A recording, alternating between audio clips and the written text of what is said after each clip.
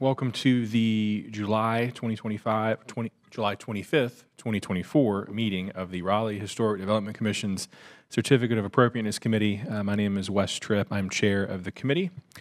At this time, I'll recognize my fellow commissioners to introduce themselves. We'll start with Mr. Allen and then work our way down.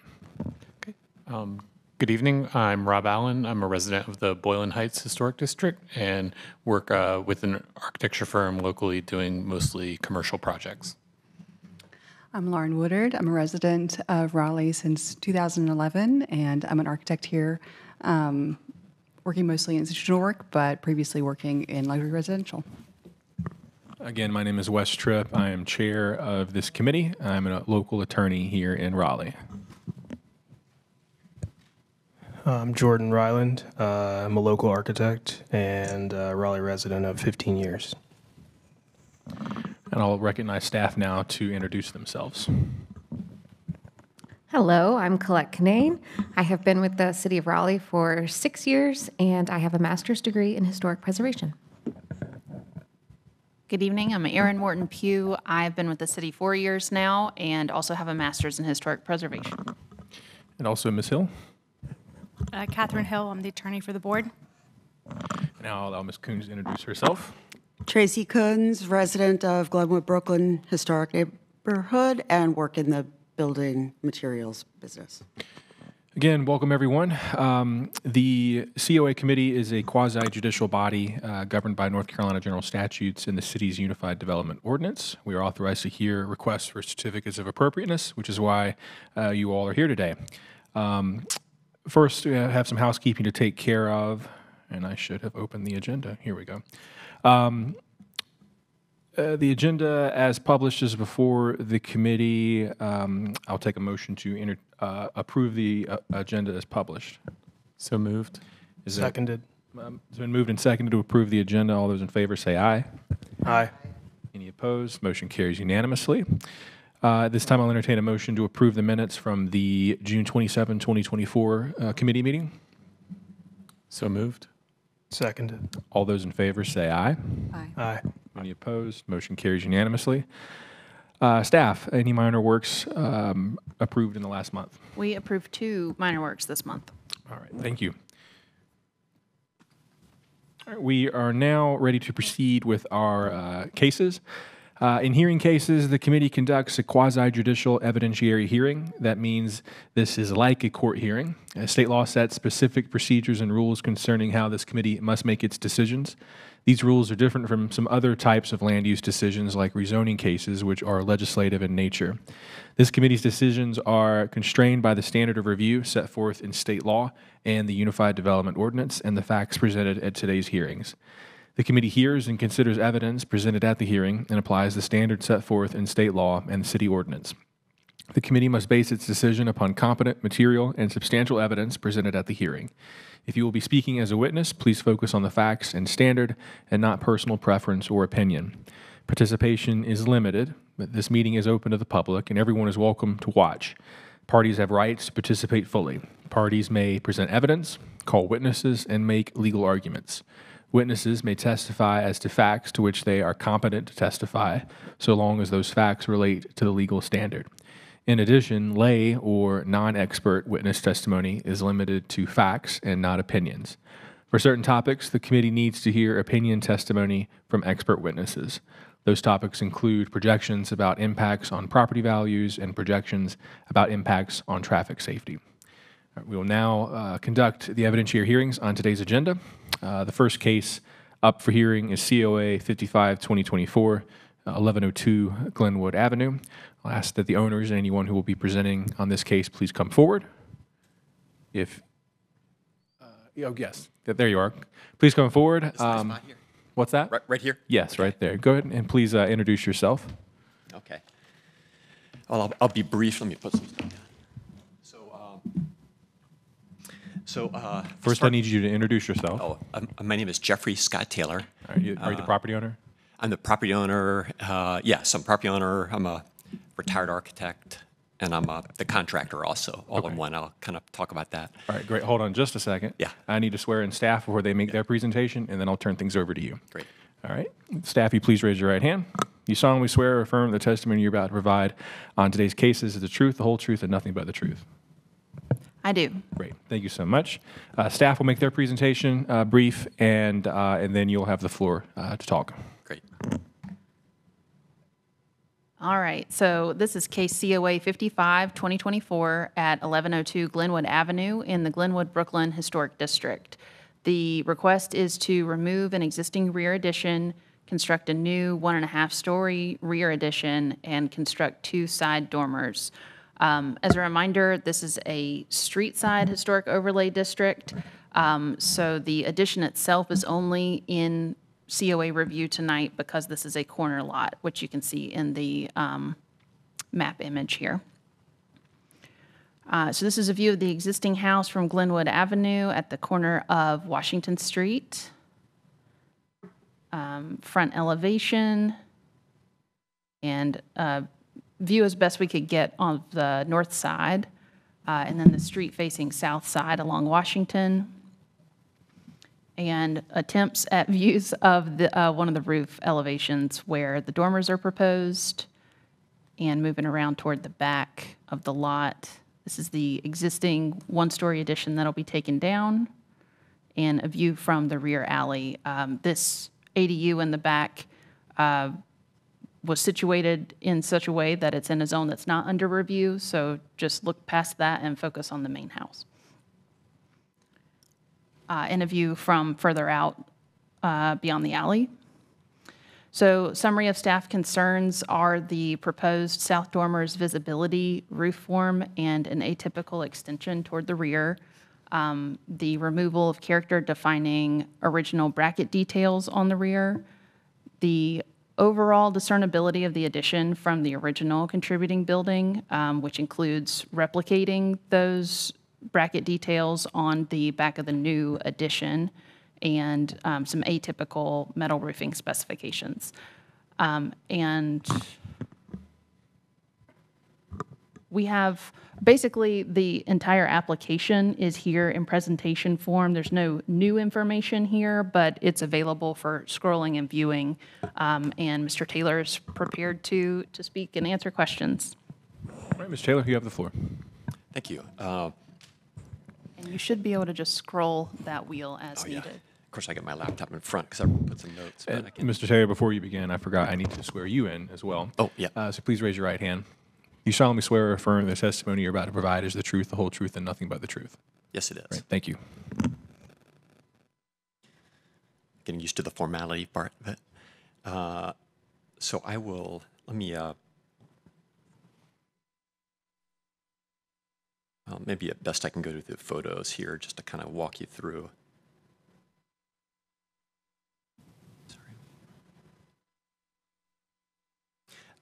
Well, and some of you read the materials. So this is after I purchased this house a couple of years ago, and getting into the detail of historic discovery, kind of determined that it's a Sears Winona home, and there was a trust deed signed, which is basically a purchase agreement with a design build contract and mortgage all rolled into one.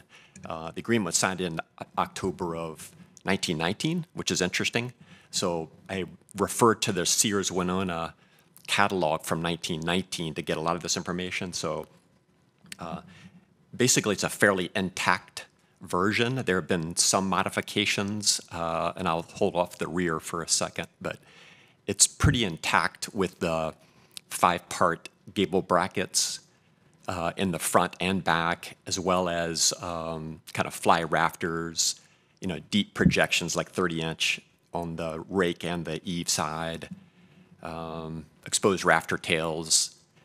And we'll come back later, but I think this 5V metal roof is original on the front porch, which we'll get later into in terms of the rear. But I would say kind of as a,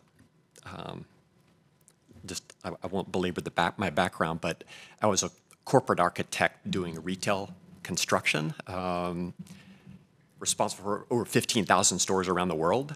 But I think what's more relevant here is, and I used to call it when I was working an occupational hazard, So between my wife and I, we've designed, built, remodeled about 15 homes.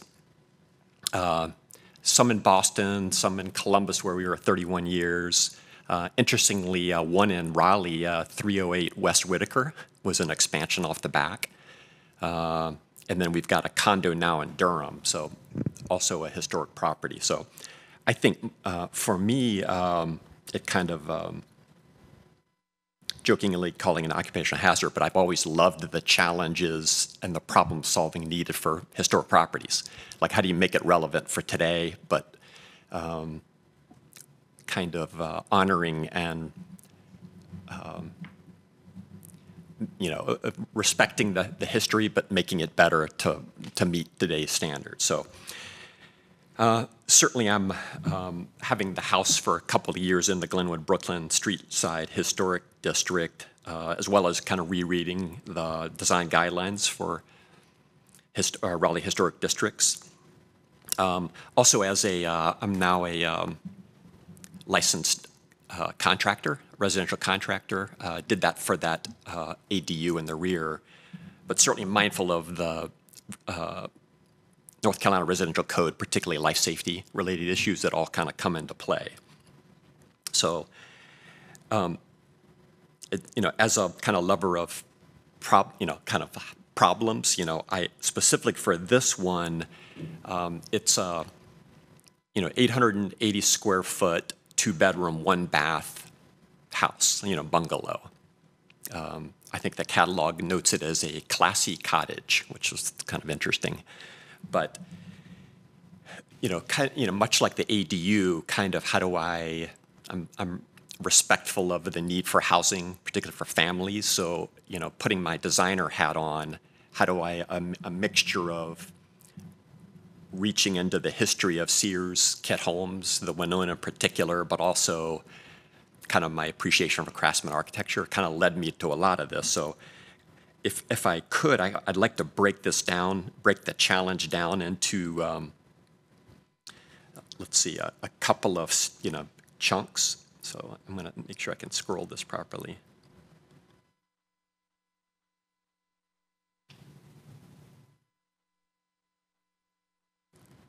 Maybe talking about the site. So the existing site, you can see the placement of the ADU in the rear, and a couple of things. Of course, the property line, the frontage is about 45 feet on Glenwood, but it narrows to 21.5 feet at the rear alley. So it kind of pinches down. So the Washington Street setback is currently 8.5 feet. I know that's slightly within the normal. So, and as well as on the north side property line, it's 2.8 feet, and normal setback's 5 feet. So part of the first step was, if I wanted to expand, is how do I get, let me scroll through, how do I cleverly get a stair up to the second floor of the current attic without disrupting the envelope? So for that, let me scroll through existing. So everything, by the way, everything for the existing plan, with the exception of the kitchen, which isn't really original anymore and undersized, is I wanted to retain all of that without having to disrupt any of actually all of the original components are still there, which is kind of cool. But if I can quickly go through the existing and get to the, well, here's the plan view of the addition in the rear. Before I get to that, so the first step, if you can ignore the kitchen expansion for a minute, and that stair up winder is basically takes up about half of the existing kitchen, but it winds up so that at the top landing that you don't see on this, it aligns with the ridge of the house. So that stair can, not touch the existing envelope, because I knew, that was kind of the first step, where to locate the stair. And then in addition, I was able to tuck in a basement stair that wraps underneath that, where there's no current internal stair. So that's, let me get to my notes. And then the second, the second piece is the small addition to the rear. So if you remember the site plan, I was sort of limited to how far I could, I set it back a foot, like about 1.9 in order to maintain the 8'6". You can see right here, to keep that 8'6" setback off of Washington Street. And then I've got a 4'4" setback to basically balance it on the north side that also happens to be aligned with the kind of crappy addition that happened sometime later that I'll get to. So my goal was to not, to expand as minimally as possible, and that's what led to the small addition. So maybe talking a little bit more around the details. So I did kind of do a deep dive into the Winona, as I mentioned before. Apparently there are 7 versions. Most of them, the alternatives were to expand the house to the rear. Now, specifically, so it was extended, it kept the same gable brackets. Now, literally, it expanded at the same 24-foot width. So I sort of thought I shouldn't propose that because it would encroach even further into Washington Street, and that would not be desirable. But I kept many of the elements, like keeping the 5-part brackets, all of the horizontal banding, the 30-inch overhang of the fly rafters and the rafter tails, just to kind of like in the spirit of how it was built before. But I took some liberties kind of putting my designer hat on, and let me go to the, that's existing. And I'll focus on the addition first. So the rear, maybe better, let me show the Washington Street side elevation. So this is, you can see down at the bottom, that 10'8", the new addition, the little note at the bottom of the drawing. But, so this is where you can see, as I mentioned before, kind of repeating some of the same details of the original. But then if you look at the rear elevation, I introduced this small shed roof with 5-piece brackets that it was a borrow from 2 other Winona kit homes in the Craftsman style. I thought that was a very nice way to provide cover for a wood door, but also, it felt like it was in keeping with the scale of the house. See if there's anything else about the addition. I did, sorry.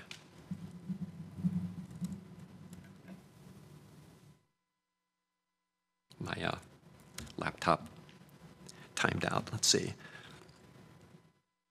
Oh, and I did, and I know staff kind of made note of this, that the design guidelines suggest that any addition be differentiated from the historic, differentiated to be distinct from the character of the original building.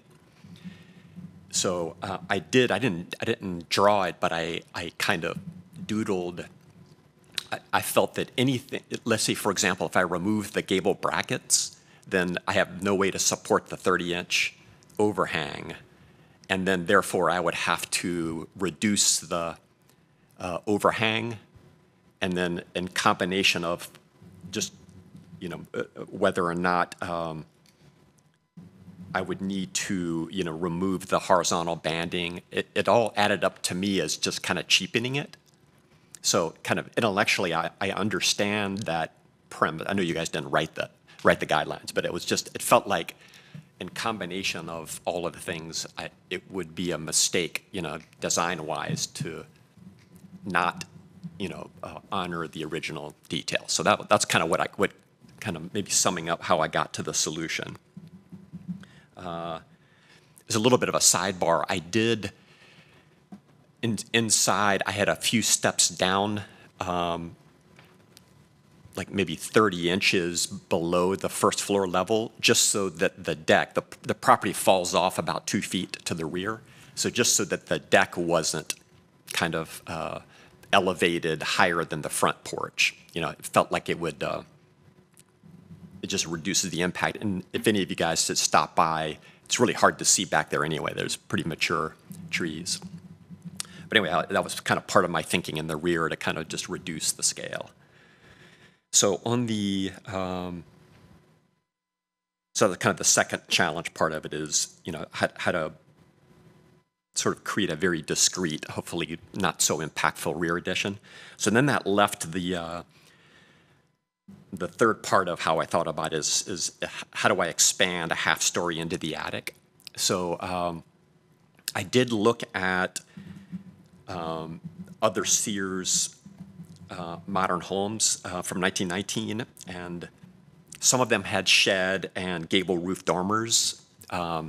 Why I felt I couldn't do that here is just the current roof ridge is too low. Like any shed dormer, if there's any slope at all, even a 3 and 12 slope, would probably be about 2 feet higher than the existing roof. So I said, okay, well that's not so helpful. And so I did introduce what I call a clipped gable. And I know staff, you know, I haven't really created, I certainly couldn't find any version of that in the Sears catalog. But I did kind of, you know, my observation of other craftsman bungalows, and I don't know if I can, I did take some pictures of, there's a house 2 doors to the north that actually has a clipped gable. Am I allowed to pass copies around? Yes, you can.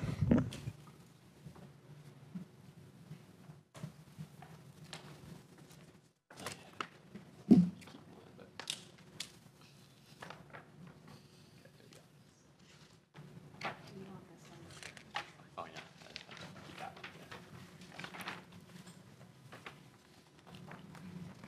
I'll wait for you to.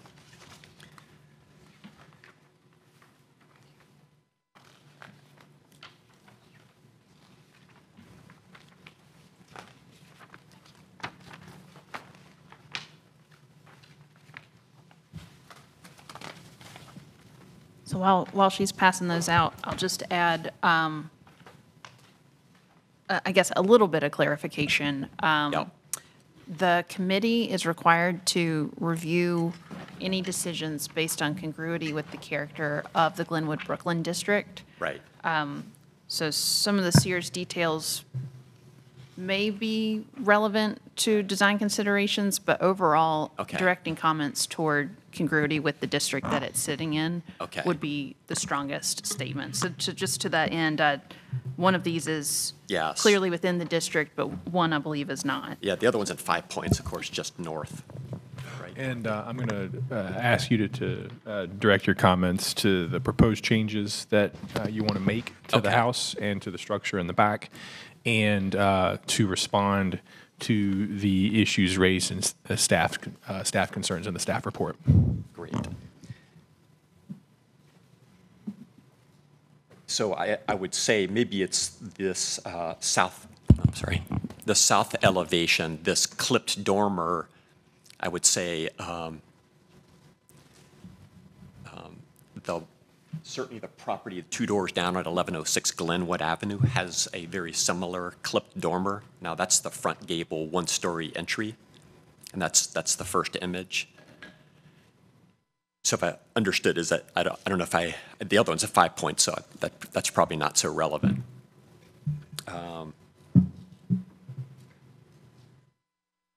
Think of what else. You know, repeating the 1/1 double hung windows, you know, repeating the siding, you know, much of what was acknowledged in the staff report. But as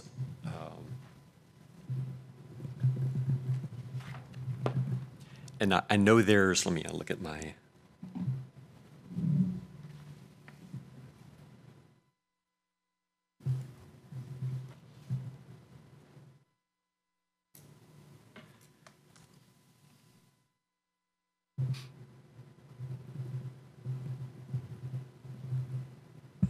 just a couple of comments around this side elevation. So the face of the dormer on the south side is 28 inches back from the wall of the first floor, and then the eave projects another 30. So just together, at least, not comparing projected eave to projected eave, but from the lower level projected eave to the face of the dormer is just under 5 feet. So I suppose my proposal is that as viewed from the street or passers-by, whether it's Glenwood or Washington, my judgment, I don't know if that counts as fact, is that it's a good solution to the problem of how to discreetly add square footage to the second floor. I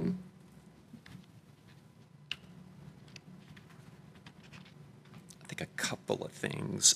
I know this, I don't know if this is in the follow-up category. I know I need more detail on the double hung windows.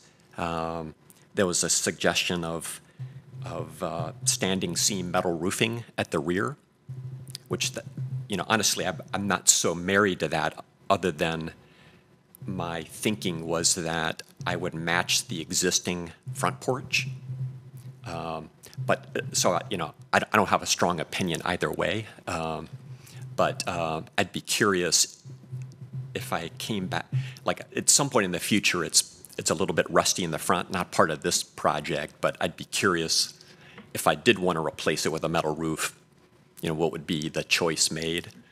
But that's probably a question for later. So I'd be happy to do either one on the rear. If you were just going to replace in kind, you wouldn't need a COA at all. Okay. So you're not required to make a change. It's just if you are making a change, Got it. the COA process kicks in. All right, that's good to know. And then I could some information later, I know on the double hung windows, the specific, I know what they are, I just didn't submit it. The same for the door and the cellar door, that's a Bilco door. And I suppose around the windows, and this is more of a, I don't know what the right procedural way.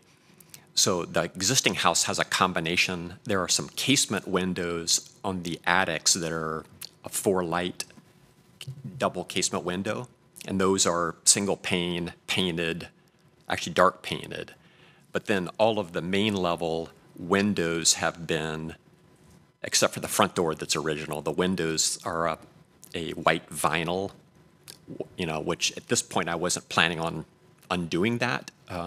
I know that doesn't meet code, so, but it's really, I can certainly do a better, clad wood window in the new, and then I can make it match the white vinyl. But I don't know if that's a appropriateness question. Should I make them darker? And so I don't know if that's a question for later in the submittal to see what, if I try to get a dark color or white approved. I don't know if that's a question to resolve here, or is that? So this is we call it a quasi-judicial hearing. So it's kind of like a court hearing where you present evidence, other people have the opportunity to present rebuttal evidence, and then the committee judges whether the project as proposed to us is congruous or not with the special character of the district. Okay. So it's not really an appropriate venue for us to have a Q&A back and forth. Okay.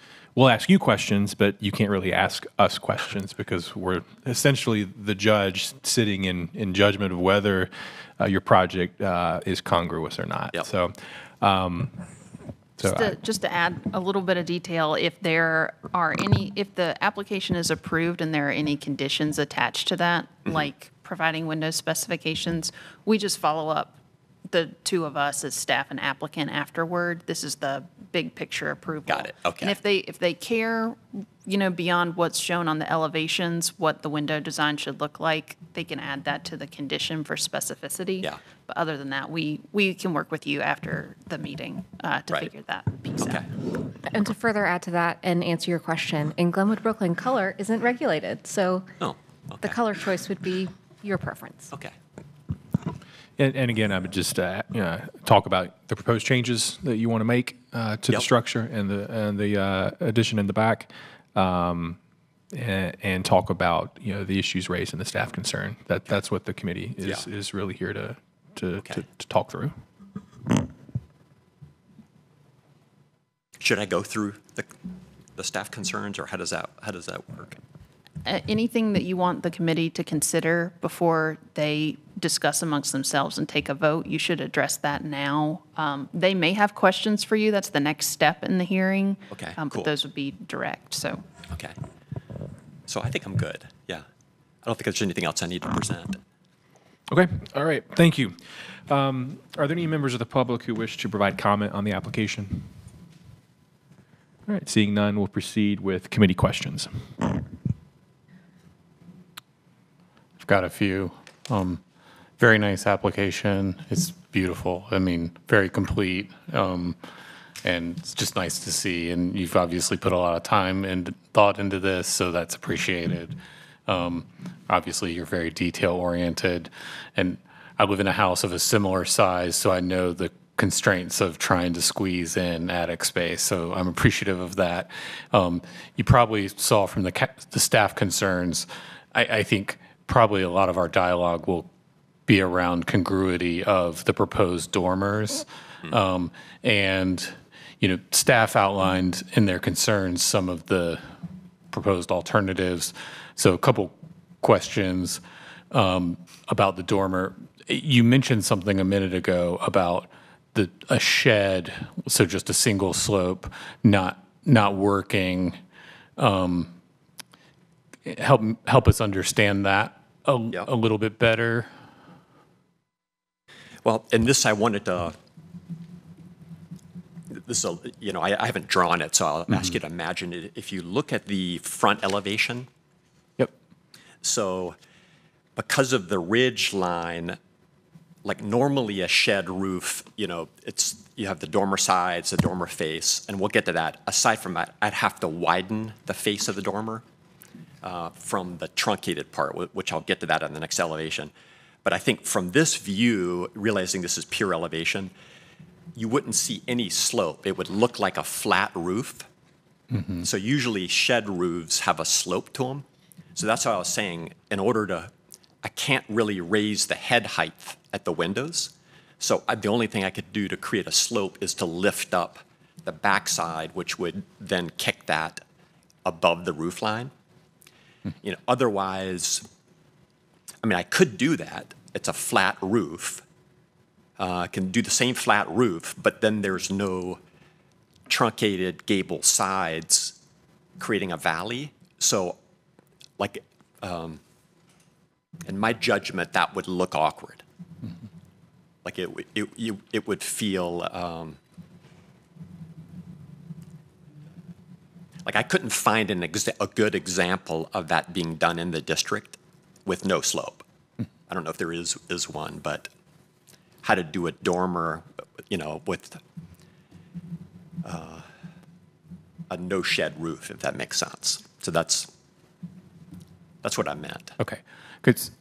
And, even I appreciate that you brought some additional examples, because this is really the type of information we need. My takeaway when I look at 1106, which is just a few houses up, is I see what you mean about I was going to call it a hip dormer, but you called it like a clipped dormer, yeah. But it's still that clipped form does also follow. That's on this gable follows the primary roof form, and I think that's what makes it compatible with itself. And I think if I'm just translating staff concerns about their comment said. Most dormers in the district have a gable or shed roof form, and I think that's we're asking this or I'm asking that question because it seems like that might be more compatible with the simple roof form of the primary structure that exists today. So it was just a question of, trying to understand better the proposed gable form, because it does feel a little different from the rest of the primary roof form. Yeah. So just give that some thought. My fellow commissioners might have some other questions, and I'll let you respond to that if you want. I do have a couple other questions, but we can stay on that for a second.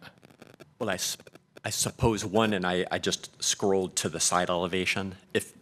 If I were to do a gable with a 7-12 slope, that obviously, let's just say for discussion purposes, it's at the left side of that clipped dormer. I couldn't fit an egress window in, and it would kind of make that, therefore I couldn't even do a bedroom. So from a height perspective. From a height perspective, yeah.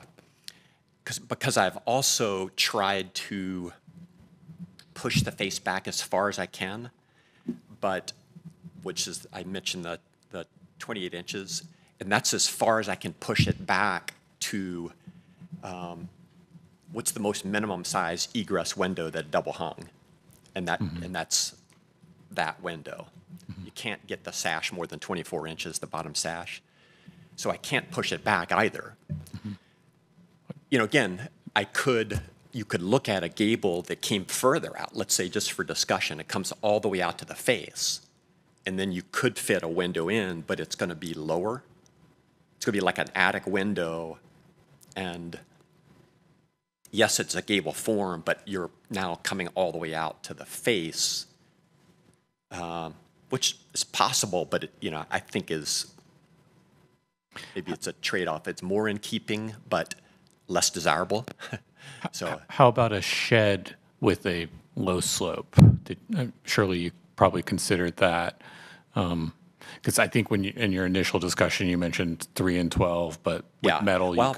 So a shed, and maybe I can. So a shed with a low slope, and this is the side view. So if I'm moving the head of the window down, which I could do, right now it's a 6'8" high window. Let's say for discussions, I moved it down to a 6 foot high to create more slope. What that will have to do, though, is now I'm going to have to push the dormer out to the exterior facade.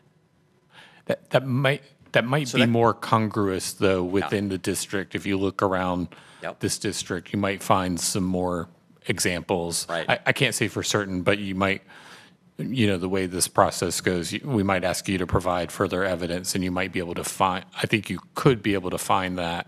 Right. And I know it's, for some people maybe, in the room or watching, it might seem like, well, this is just the side, why make such a big deal of it? But this is a very small house that I've always thought is very prominent, and you also presented evidence that it is very much intact, which is really if you look up the Winona details, it is pretty much that house right out of the catalog. So it's been retained, and it's being proposed to be altered in a way that is highly visible, even if it seems like it's attic space. So that's why I'm asking all the questions about that. Right. If I could just ask one other separate question, and I understand why you haven't talked a whole lot about losing the chimney, but that is another one of the staff concerns, and working around chimneys is difficult, but they are typically, significant features. So could you help us understand a little bit about that decision or proposed decision? Well, a couple of things. It's a non-working chimney, and there was never any fireplace in the house. So, and let me look at the photos. It's been parged over, so presumably it was brick before, but, oops, sorry. I was trying to scroll and read at the same time.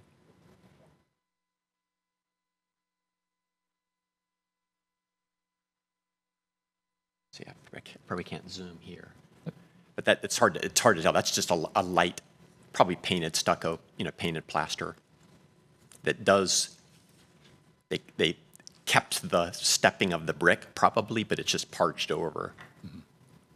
So part of it is because it's non-working, and then practically speaking, it's right in the middle of the gable, which is where the stair needs to be. So that's kind of what led to that decision. Okay. I don't have any other questions right now. Thank you. Any other questions from the committee? Yes, I have one. Let's see, this is in relation to staff concern. Let's see, sorry, scrolling.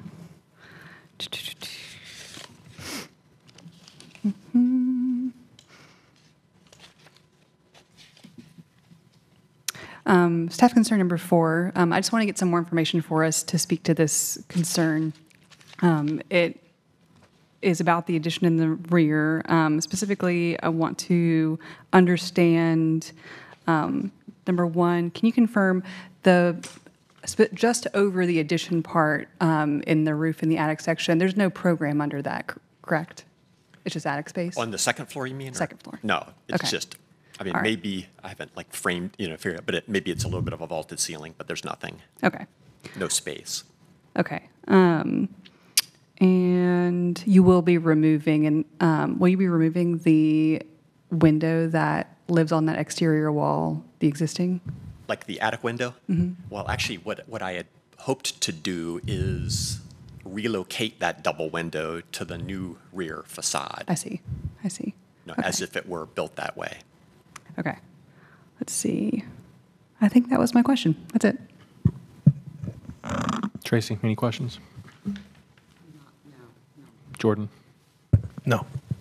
All right. Thank you very much. You can have a seat. We'll go ahead and close the evidentiary portion of the hearing, and we'll move to committee discussion.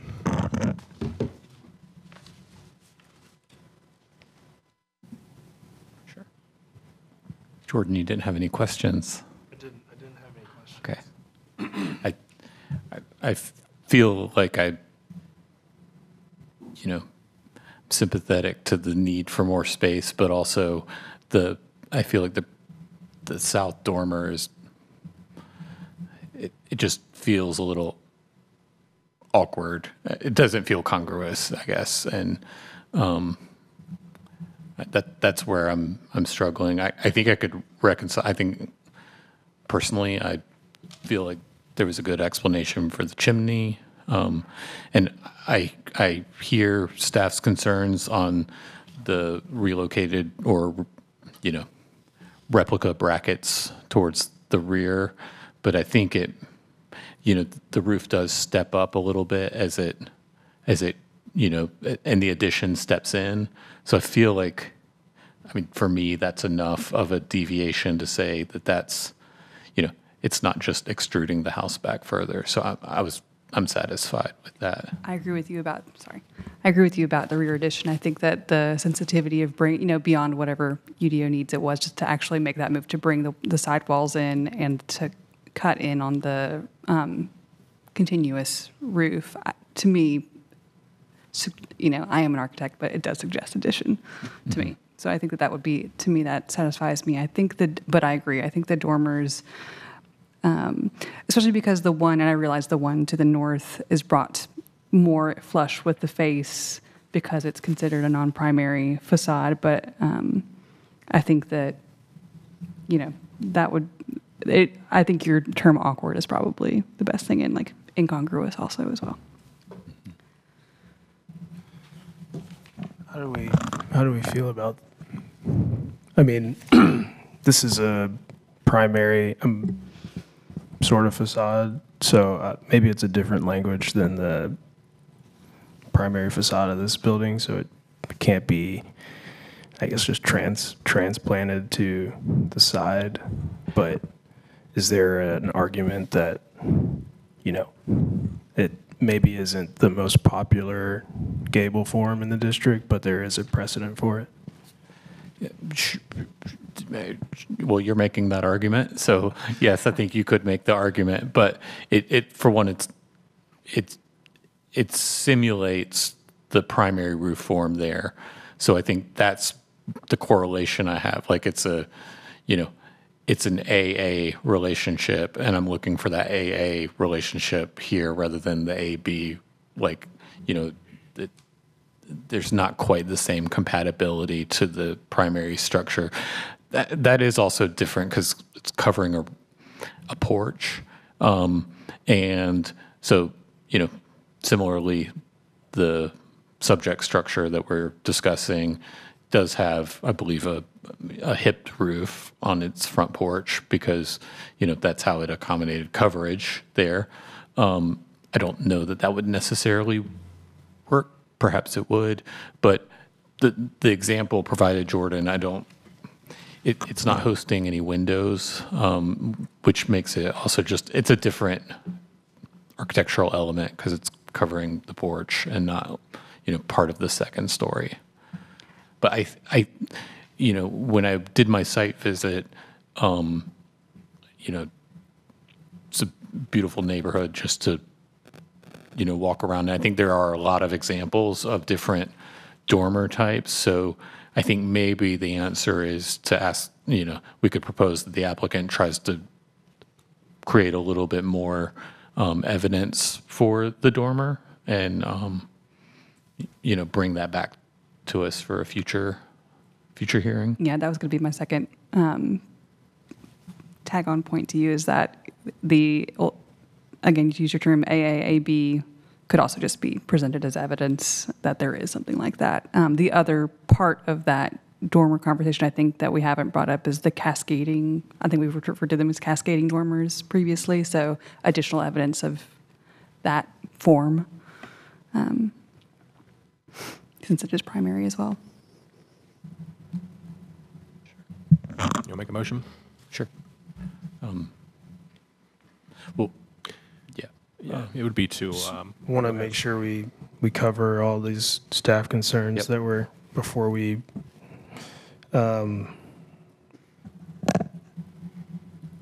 the chimney and the rear brackets. I don't really see a solution there.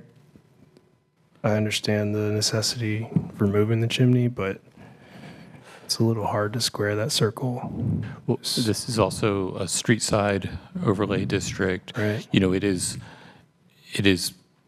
set back a bit.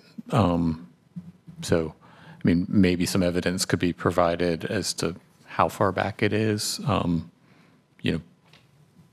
From this principal facade being along Washington Street, that might be a way to just provide additional evidence to that.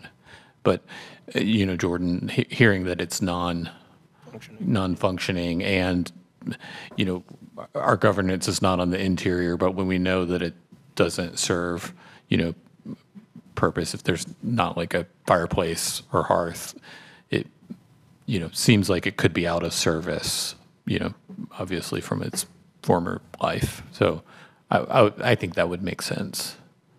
I could come around on that staff concern. Mm-hmm. And I think I know you mentioned, Jordan, the rear facade detailing the brackets, but it's really replacing like for like. Looking at the existing facade, they were already there. And the applicant did mention that, without it, the overhang decreases. It kind of becomes cheaper, I think was the phrase he used. So I think it's at least, it's a small house, so it's creating harmony on all four sides. So I could come to terms with that. It's really just the dormer form and having evidence that would be why I would, move to defer it until a future hearing.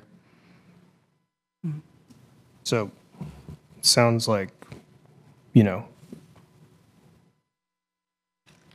maybe 1 through 3 or 4 could be requiring evidence from the district, like it's a possibility. Yeah. Okay.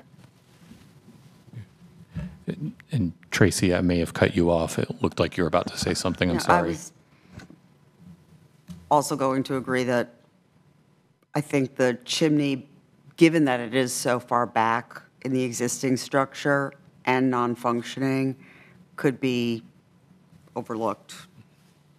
And perhaps another design solution would be possible for the replicating of the brackets.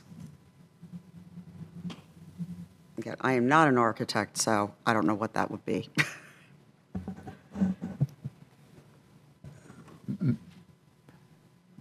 Mr. Chair, I think the applicant may want to ask a question if we wanted to briefly open up the. Sure. You can come back up, Mr. Taylor.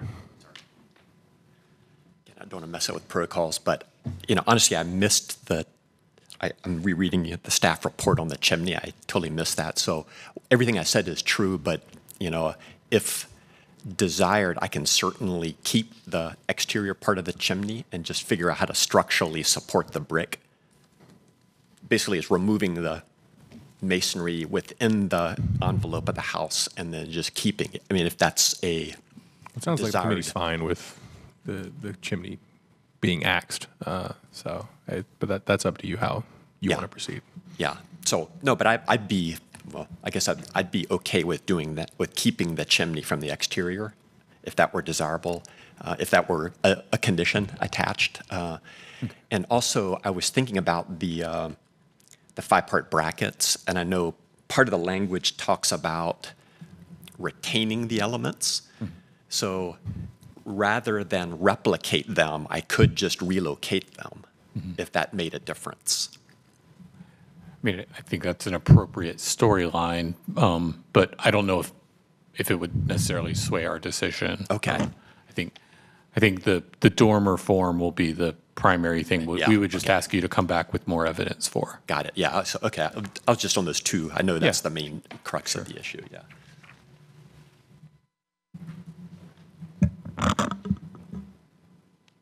I'll note that the evidentiary hearing has been closed again. Back to committee discussion.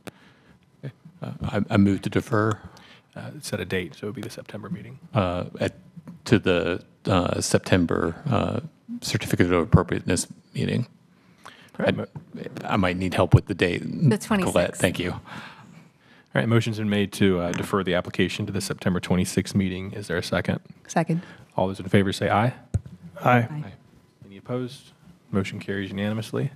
So the application has been deferred specifically for you to come back in September and provide more information on whether the proposed south dormer is what you want to do is congruous with the rest of Glenwood, Brooklyn. So, Mr. Taylor, I will follow up with you next week via email and provide you with an updated, a new deadline to get that to us for the staff report.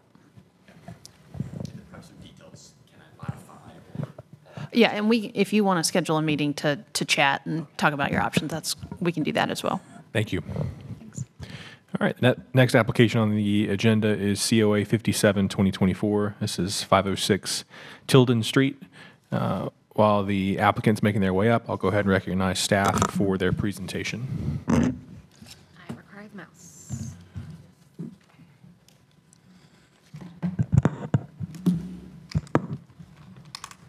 All right. Oh, thank you. So this is COA 57-2024 for 506 Tilden Street. It is in the Glenwood, Brooklyn Historic District, which is a street side HOD. The request is to construct a 2-story rear addition with east side bump out and rear deck and remove a service chimney. This is a view of the house from Tilden Street. And walking around here, this is from further to the west on Tilden. The example that's noted in the application you can see is directly next door. This is a view of the west facade. And again, just continuing to walk around the house. This is from the rear yard, looking back at the north wall. View of the backyard. This is the east facade. And a view from Tilden again, looking back at the example included in the application. A very abbreviated summary of staff concerns are the height Some details noted on the plan. The roof plan specifically omits the front dormer, and the addition is not inset on the roof. The window and door details were a little confusing. The application notes the north and south windows, but doesn't reference the east and west. And then other material details and specifications that are typically provided as conditions. All right, And thank the you. applicant does have a presentation. Ask you to please introduce yourself. Sure. I'm Jeffrey Hudgens, live at 506 Tilden Street in Raleigh, resident for 35 plus years. Great, thank you. Ask you to go ahead and raise your right hand, go ahead and swear you in. Do you solemnly swear or affirm the testimony you're about to provide is the truth, the whole truth, and nothing but the truth? I do. Great, thank you. You may proceed. Great.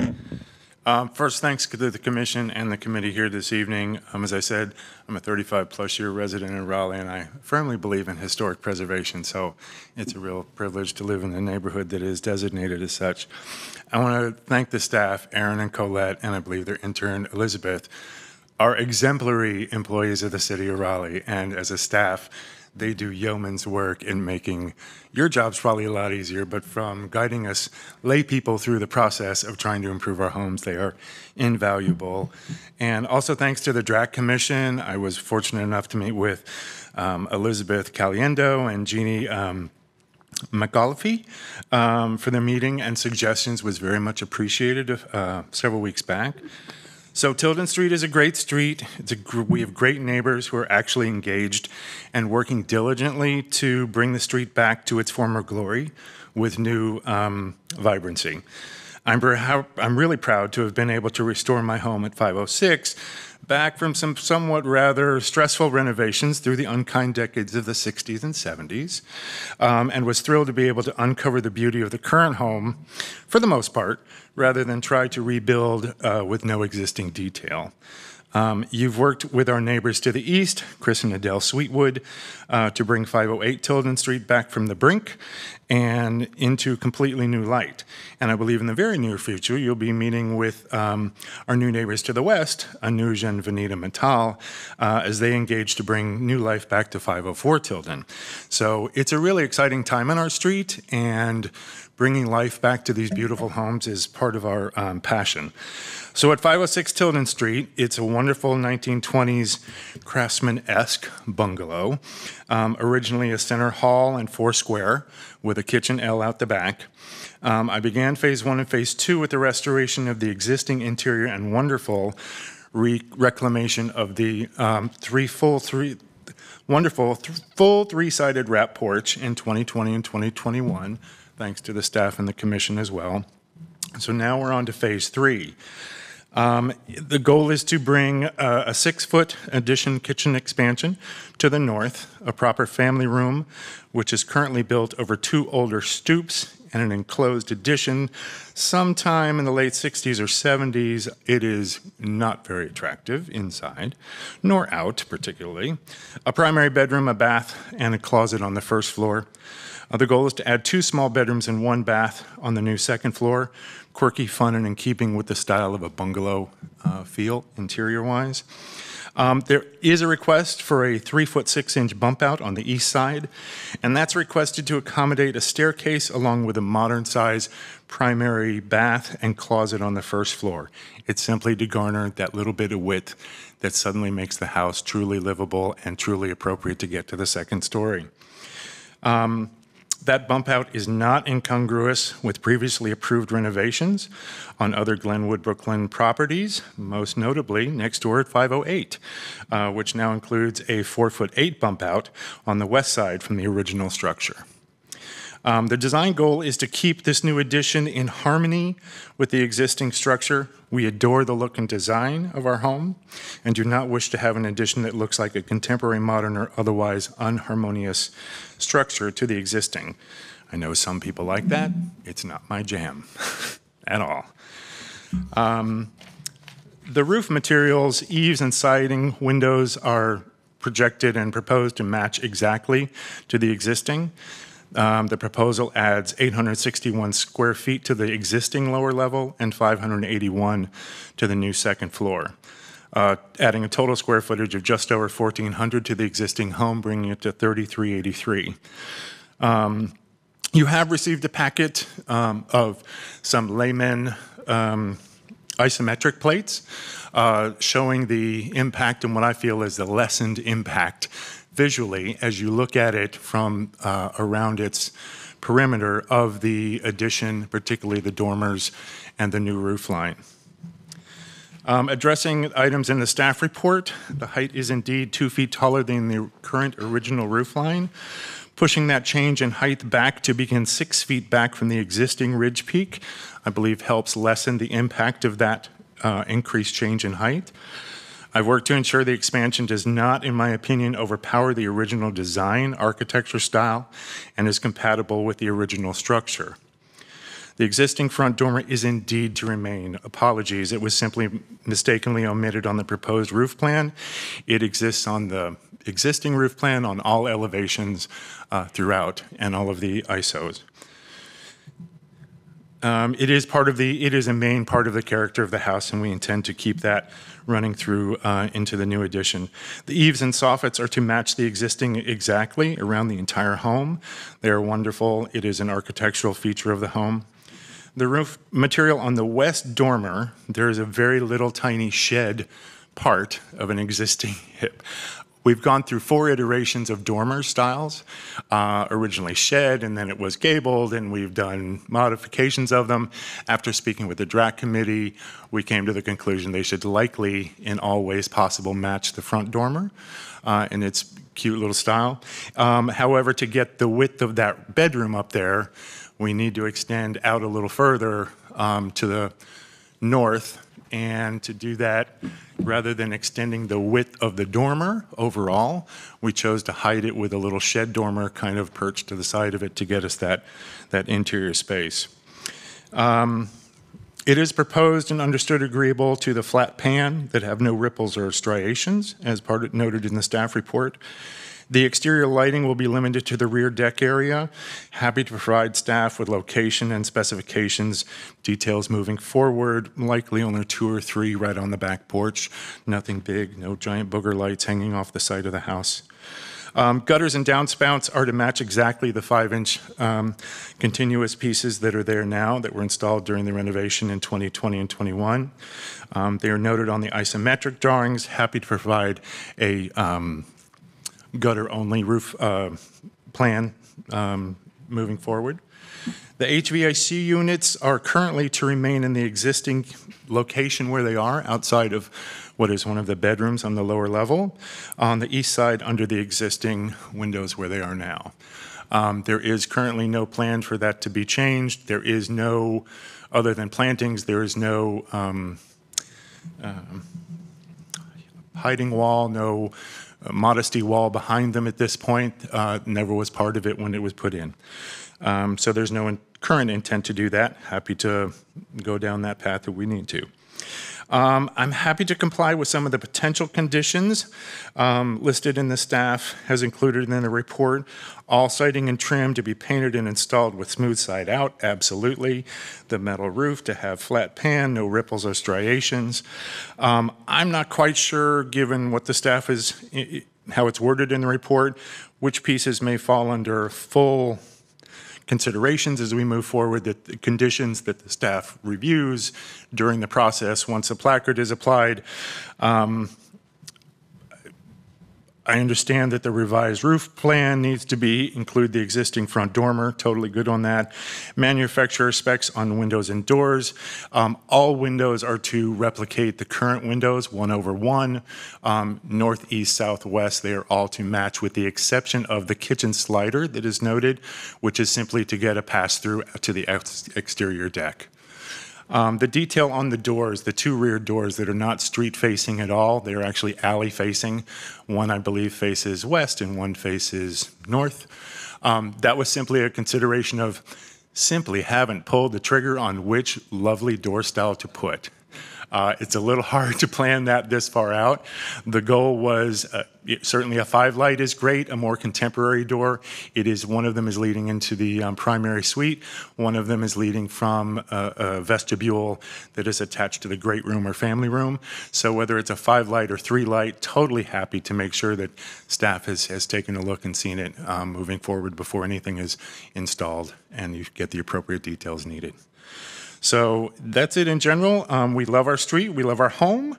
Our intent is to move this wonderful 100-year-old home into the 21st century and to make it a beautiful, modern, updated, and working home ready to secure and protect its owners for another 100 years. It's a great street, and it's come a long way in just like 5 or 6 years. We're really proud to live there. Great. Thank you. Yep. Are there any members of the public who wish to make comment on the application? Please come forward. Please state your name and address. Adele Sweetwood at 508 Tilden Street, Raleigh, North Carolina. Please Raise your right hand. Do you solemnly swear or affirm that the testimony you're about to provide is the truth, the whole truth, and nothing but the truth? I do. Thank you. You may proceed. Just very quickly, as Jeff mentioned earlier, I am and my husband as the neighbors of 506 Tilden. We were in front of you guys 2 years ago and got our lovely COA at that time. And it's been wonderful to bring that house to life. I can't tell you how many people come to our house and say, oh my God, is this the original everything? It looks original. So the idea of keeping it historic, keeping it relevant, keeping it in the character of the neighborhood, I think we accomplished. And I know Jeff did in his first round, and I'm so excited for their second round. And we fully support this project. To Jeff's point about keeping all of the lovely change, but change with consideration and respect for history on Tilden Street. Thank you. Great. Thank you. Any additional members of the public who would like to provide comment? All right. Seeing none, we'll proceed with committee questions.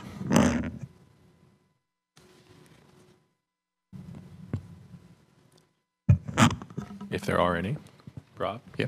I have questions, I Mr. Chair. You would. Nice application. I think we can see what's going on. I actually had to take the roof when you get these hip roofs. They're very complicated. So it looked like from the front you're maintaining the roof line, stopping at the hipped ridge, and then you have a small section that's flat. Yes, 6.5 feet. Yeah. Okay. And and it looks like you've got a way for that to fall off. The only strange thing of the application that I can tell is really that one dormer on I believe the west side that you acknowledged and how it sort of steps. And that is, it's in the rear half of the house. So I guess my question for you is, could you not just widen that dormer and do a similar kind of flat detail to that you're already doing closer to the front ridge, and or just give it some thought? Sure. I think it was choosing the lesser of the evils, Yeah. going through the iterations of dormers. I did feel that if we had gone with a 3-window wide and really just lengthened and made Yep. that dormer considerably larger than the other one, that would have tilted the house incorrectly. Which is why we just did this little hide behind. I could see that. I'm not sure we would ever pick up on that passing by, because you see it kind of on a bias as from one side and then on the other. Staff could probably correct me, but it's not marked on your drawings, but that does seem like it's beyond 50% of the house. But staff, remind us on the kind of stipulations of when it's an addition, how a street side overlay district should be considered. Sure. So the 50% that you're mentioning actually pertains to the historic house. So say there was a request to change a rear window, fill an opening. If it were beyond that 50% line, which is from the front wall to the rear wall, that would not be subject to review. But when it comes to an addition that is taller or wider, which this one is taller and wider. The entire addition itself also comes into review. Okay. For some reason, I have trouble remembering how that sort of adds up. That's really that questioning about that dormer was my only real question. It's a beautiful house. I mean, the front porch is amazing. So really nice job with the application. And I can tell you're trying to be sympathetic to, the house and the street. And I remember the application from 2 years ago from your neighbors. So thanks for showing up again. It's always helps. Yeah. Thank you. And it was to your ask as well. I wish there were 2 extra feet in the original roof that I wouldn't have to, and we just run the peak straight back at that same level. We're just that 18 inches shy of being able to really accommodate that, unless we shorten the room heights, the ceiling heights on the first floor addition. The construction line begins about 72% back from the front elevation of the house. I know that in 508 that started at about the 52% line, and that this just being 2 smaller dormer pieces rather than a full second going all the way back. The first floor really is 45 feet long from point of impact or demolition going back through the master suite. But again, keeping it at that first floor level helps lessen that impact as well. Any additional questions from the committee? Yeah, I see that I guess I was wondering if there are any other properties in the district that have a similar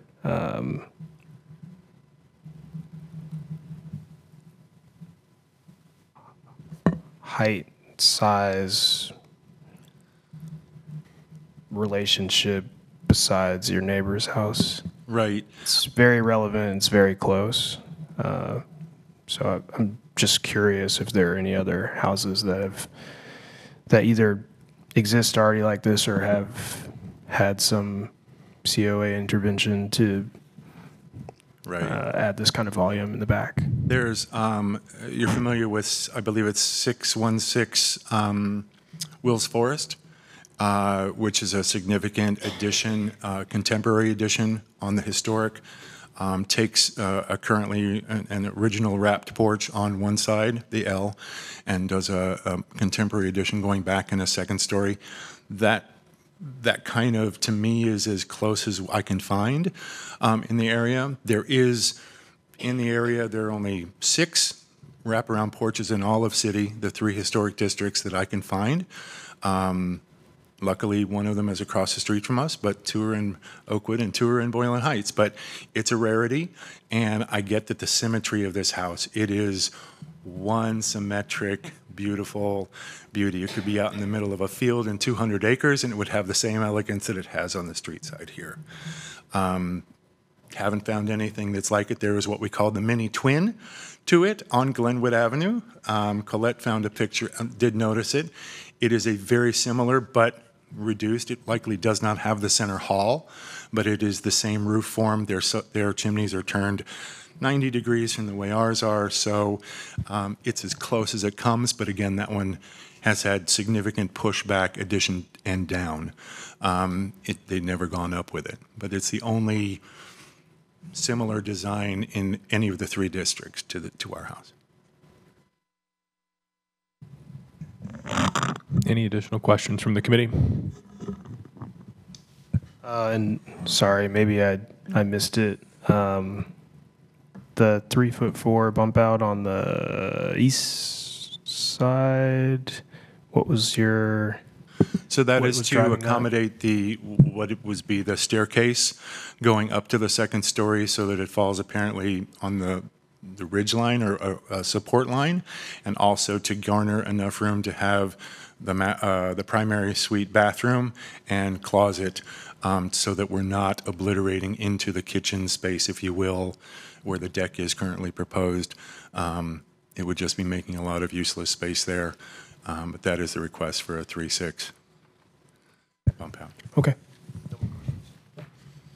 Any additional questions? All right, hearing none, we'll close the evidentiary portion of the hearing and move to committee discussion. You can have a seat. Thank you. Thanks.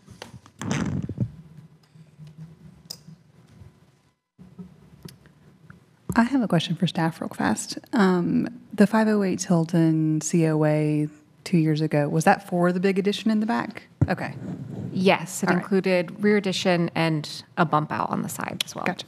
Thank you.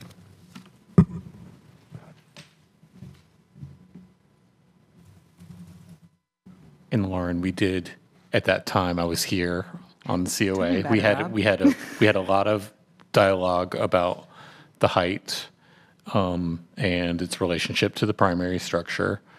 You know, we're not discussing that application here, but this application does refer to that, and it is nice. I think it's nice to see the built condition in the evidentiary report, or the application rather. You know, I think, you know, the drawings are definitely challenging, especially elevation. So I'm appreciative of these additional exhibits to understand it in 3 dimensions, because also, you know, your eye level is not the same as an elevation. So, you know, when I did my site visit for this house, I was relieved to see the neighboring house felt less big than I, you know, maybe had concerns of. So I feel like this application does propose less height and feels more compatible with the primary structure. It steps up gently. It's like halfway through the proposed document. I do feel like this, you know, I appreciate staff explained to me that, you know, for an addition, we are looking, if it's taller and wider, we're, you know, evaluating that. I feel like this one dormer does not feel compatible or congruous with the district. I think there's a way to make it congruous, but we're not design review, but we could maybe even propose. I mean, the applicant did mention their consideration that they had already given to making it wider as a way to, you know, still get the space that they needed. But that's really the only thing that I struggle with. I mean, I think that the doors on the rear are a little bit foreign. I'd like to see some evidence of those, but the applicant did also mention they were, you know, they have some, you know, their mindset is to have some design flexibility with that. So you know, that seems good for this dialogue. Otherwise, those are really my only concerns. Yeah, it helps having your neighbor have a very similar project. I do find the rear facade, especially this north and west face isometric view in the additional packet. I think it's the second or third from the last page. I find that to be very challenging. Which parts?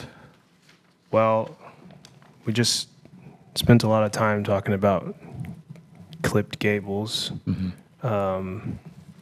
and the sort of the very asymmetrical eaves on either side of that gable.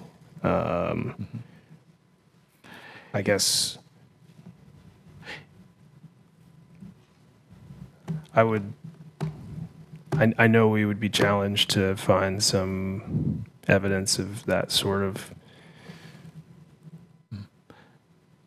facade patterning in the district. Of which part, Jordan? Do you mind help?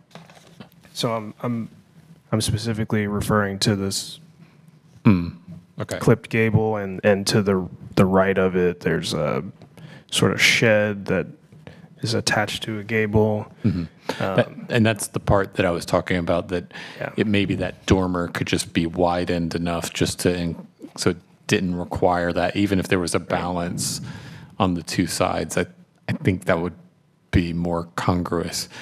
I mean, Yeah, and on the clipped gable part, it is still it's partially a hip form, which the dormer has a hipped language. Maybe I'm doing mental gymnastics to get there, but I feel like there's a little bit more congruity with the primary structure itself. Yeah, maybe. You don't have to agree. It feels, well, I take that back, but the combination of the height and the sort of, I want to say acrobatics, but maybe that's a bridge too far, but the facade patterning along with its height and it being the rear facade feels like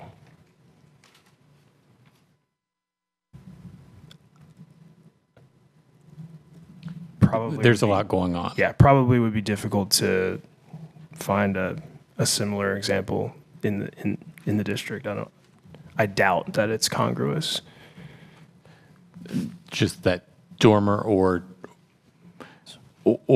you're talking about the kind of that clipped form on the back. Both. What if it didn't have that sort of clipped portion? It was just a gable. Well, I'd have to reconsider the application. Okay. Yeah. Okay.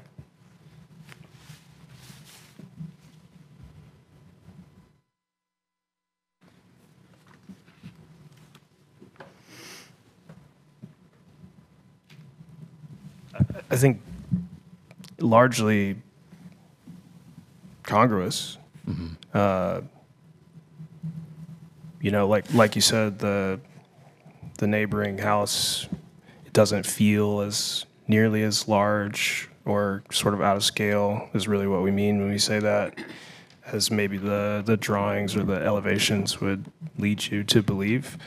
I'd like to think that the same would be true of this, especially since it's shorter and it's the height difference is and the sort of distance between the facade and the addition is greater. Like all of that leads me to believe that maybe it would be totally innocuous. You wouldn't even notice it. So but on the other hand, all I have is what's in front of me. So I do think the photograph of 508 as a piece of evidence is pretty convincing as far as that's a taller addition, and it's, pretty inoffensive. And so, yeah, I think that I think the speculation that this might even just disappear potentially, depending on your height, could be true. And I agree with Rob. I think the only one that feels, I think the only comment would is one that doesn't even really pertain, so I won't even say it. Just that one dormer doesn't feel congruous. But otherwise, I think that as a whole, this feels like a resolved addition.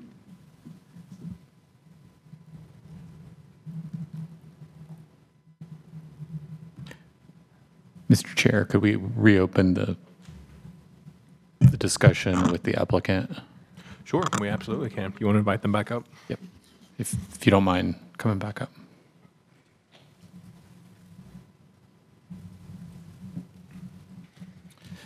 So, and you've heard our discussion, but the question is really want to revisit this dormer and this exhibit here.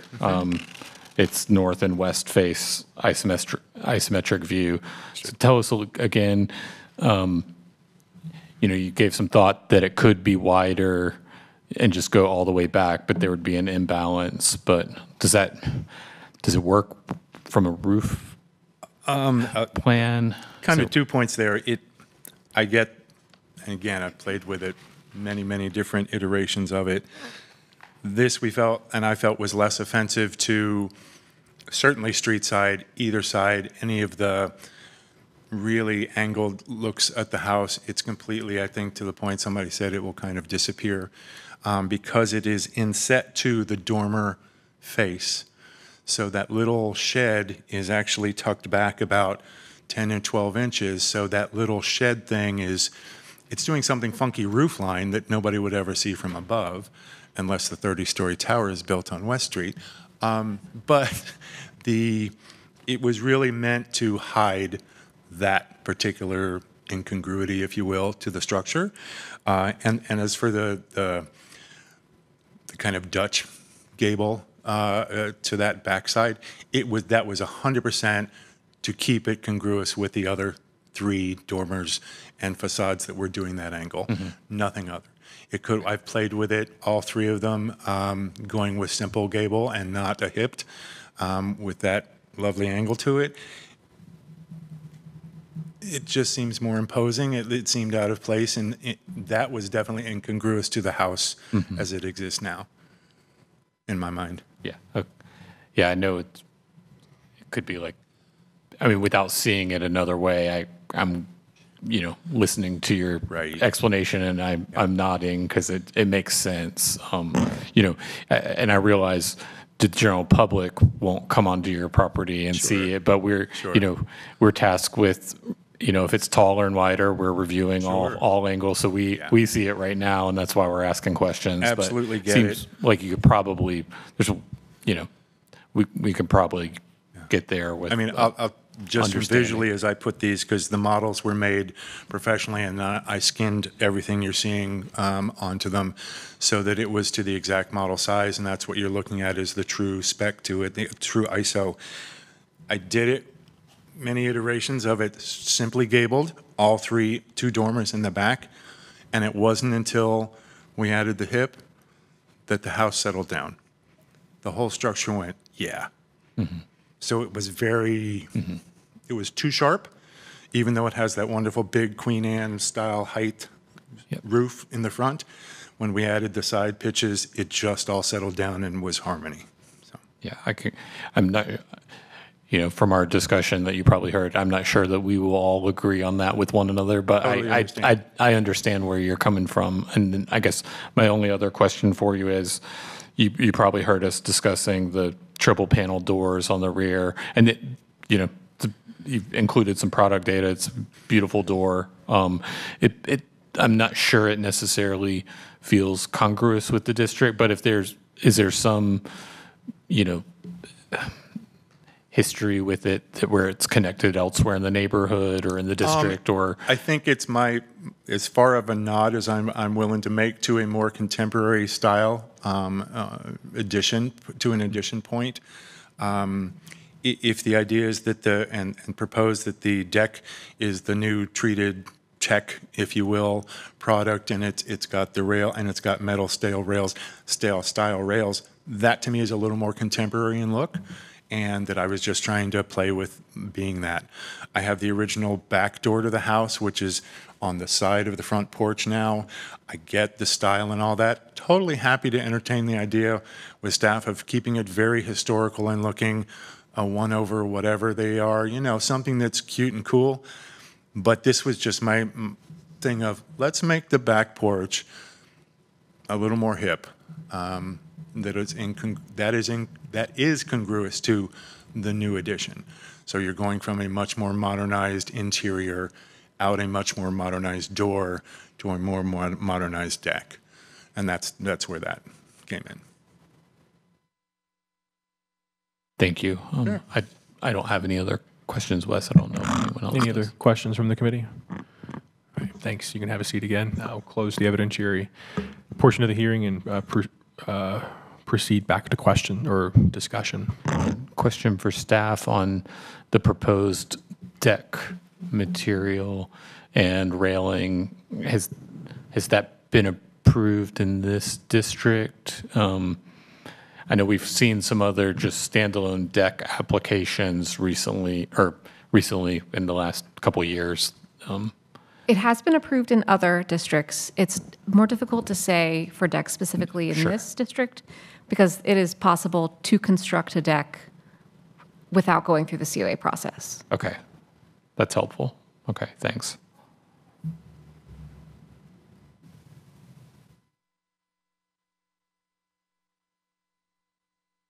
Lauren, Jordan, any other thoughts or discussion?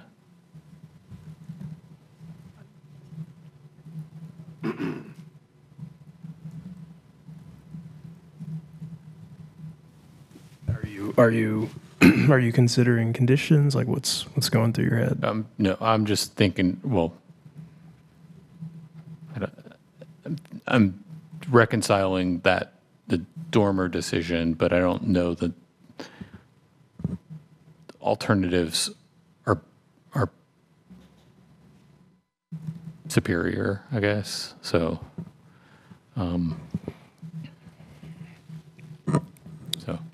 Yeah. and I mean, Jordan, we might not agree on it, but I do think the like clipped gable end I think it feels like it's more part of the house, and I agree with the applicant that it like lowers the scale a little bit and makes it seem less, pronounced. So Yeah.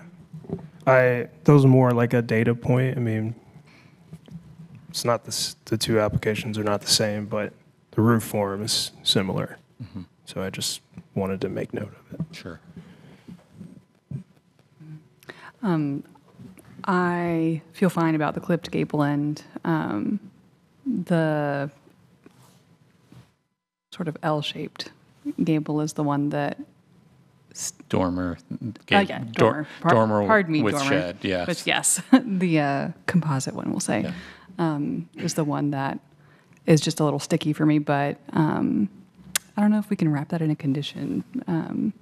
I mean, that's really the only thing that I feel like is keeping me from just being like, I'm good with this.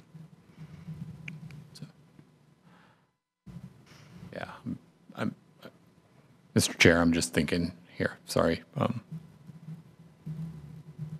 And again, without seeing the alternate, it's difficult for me to. I mean, I can imagine what it might be, but again, without having it in front of me, it's difficult to say whether. Yeah, our duty is really not to ask to prepare design options for us to approve, and I think they've done a pretty faithful job on every absolutely. other And aspect of hearing the process. I can. I've onboarded that they've gone through a significant amount of design work to get here. I'm prepared to make a motion to approve with conditions if that seems appropriate, and then you all can decide whether you agree with those or not. But I move that based on the evidence presented within the application and the staff report, as well as the testimony provided during this evidentiary hearing, that we approve the application with the following conditions.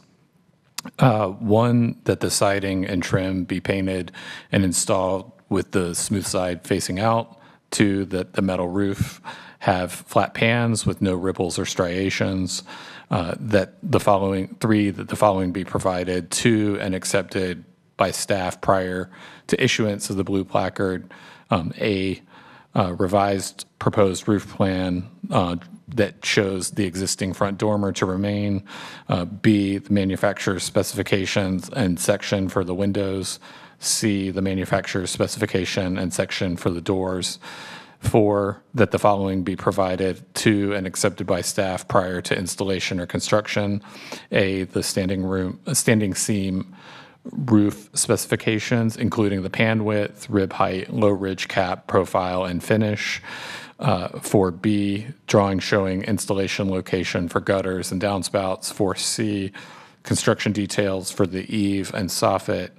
4D, deck railing dimensions and section. And 4E, HVAC location and screening details.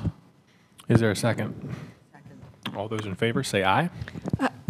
I believe the applicant was asking if the door specifications and section could instead be provided prior to installation or construction instead of holding up the placard.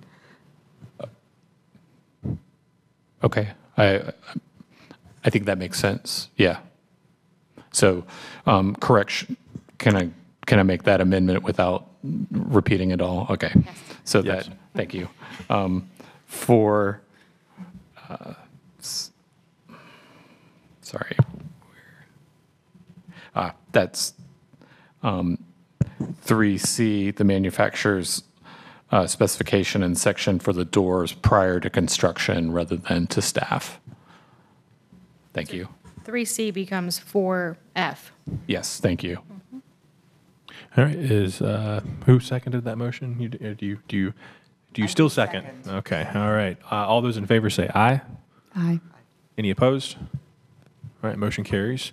Congratulations. Thank you very much. The decision will be final after next month's meeting when the minutes are approved and signed. So thank you very much.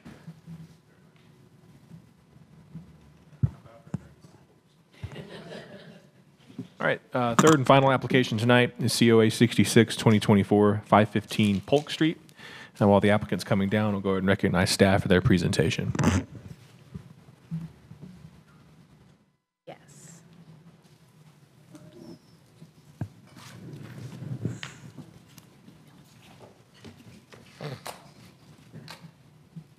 All right, so this is COA 66, 2024 for 515 Polk Street. It is in the Oakwood Historic District, a general HOD. The request is a master landscape plan, which includes removing plantings, installing new plantings and planting beds, installing new gravel patios, altering walkways, altering the front walk, installing a storage shed, removing the pond, and installing a water feature. And this is a view of the house from Polk Street. Now, because this is a landscape application, there are far more photos than normal, so just be prepared. This is the view from the sidewalk looking down the front walk. These are east and west views of the front yard as standing on that front walk. This is an ancillary walk that is from the sidewalk along the west side from Polk Street to the gate. And this is going through that gate, the current brick pathway, which leads to the rear yard. This is the rear yard. There is the existing walkway that is proposed to be replaced with brick. This is a view of the pond that is directly behind the addition, and a detailed view of that pond. Looking across the rear yard from the pond to the existing shed. And again, the shed. Lots of rear yard growth. And this is towards the end of the pathway, looking back towards the house, which you can barely see there. And these are some of the benches that are shown on the plan. The existing boxwood square. The summary of staff concerns, the mature heights of some of the plants were provided, but not all of the plants. Built area calculations were not provided, but should only be increasing with the gravel patios. Front walk and path construction details were not provided. There is space on the rear yard plan that is not identified. It was left blank, so if that's a ground cover or other material, that information should be provided. And there were details on the trellis, the flex fence, the wood storage, and the water feature and fire pit that were not provided. Some of those may be furniture. It was unclear. And then other material details and specifications that are typically provided as conditions. All right, thank you. I'll ask the applicant to introduce themselves. My name is Priya Saidi, and I'm an owner of 515 Polk Street, and this is Stacy Kurtz. Great, thank you. I'll ask you to raise your right hand and go ahead and swear you in. Do you solemnly swear or affirm the testimony you're about to provide is the truth, the whole truth, and nothing but the truth? I do. Great, you may proceed. Great, thank you. Thank you, Colette, as always. I'm sorry I wasn't there to see you when you came through. So I think Colette did a great job of summarizing that overall. I think I just wanted to clarify a couple points for the benefit of the committee. So one of the things that was noted in the staff report is about the, and this is I'm just going through it in the order that it appears in the staff report. So on page 2, relating to the front yard, item 3, where it says stepping stone pathways proposed to connect the gravel walkway to the front yard. That's actually what's already in this picture. I don't know if you can see from where I'm moving the mouse. So I don't think that there is a plan to do much with that. At least that's how I understood it. Or maybe I think to something in kind to that to just make it a little bit more usable. And I think there's a little bit of confusion on item 4 about what plantings are being removed and what's being added. I think overall the plan is to add a significant number of plantings in the front, but these plantings, for instance, these 2 shrubs, I guess you would call them, in the front are staying. These are staying. Again, the 2 I'm circling here. So if this is detail that you're not looking for, just let me know. But the Japanese maple, so anything that's sort of looks like a tree is basically staying, and then in the very front, all of the ivy and whatnot is staying there. So I think most of the plantings that are being done are in areas that basically don't have any plants, or in the very front, in front of the front porch, there's some kind of smaller plantings, and this is the area that's going to be supplemented or have a lot more plantings added to them. And the idea is to basically take, at least as I understood it, is to take a lot of this kind of dirt area and add plantings there to kind of increase the appeal of the front yard. So that's that. And then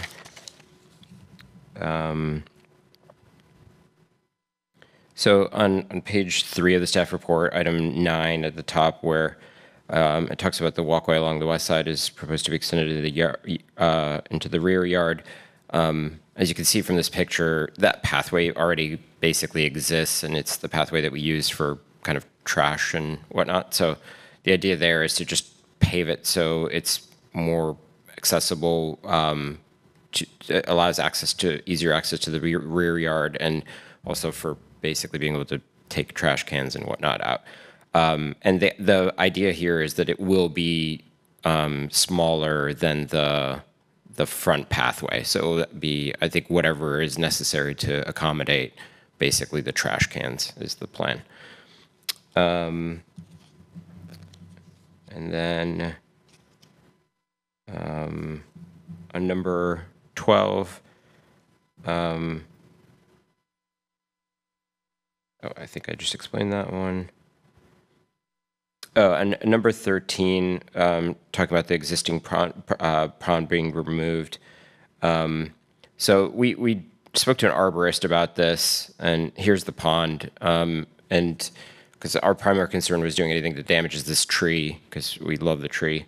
And the arborist recommendation was actually that removal of this pond would actually help the tree. And so to basically remove it and replace it with, I think it was like tree quality dirt or something like that, and then and then just have plantings on top of it. So just wanted to explain that.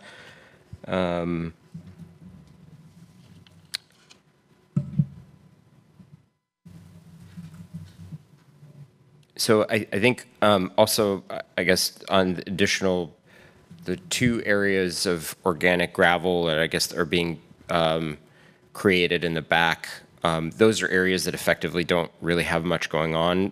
The first, as you can see at in these embarrassing pictures of our backyard, there's just nothing there. We're just basically, there's excess material that was there at the time we bought the house, and we were just using it to store it there. So this is one of the areas that will be kind of a gravel area that will be created, and making sure to not damage this tree because it's the best thing about our backyard.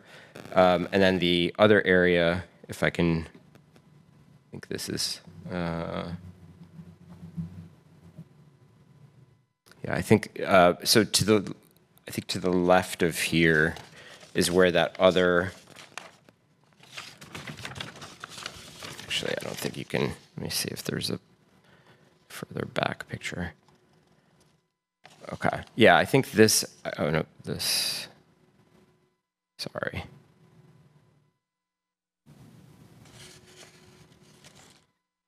So we don't have a great picture of this, but this actually looks east, and the very right side of this picture, where there's really no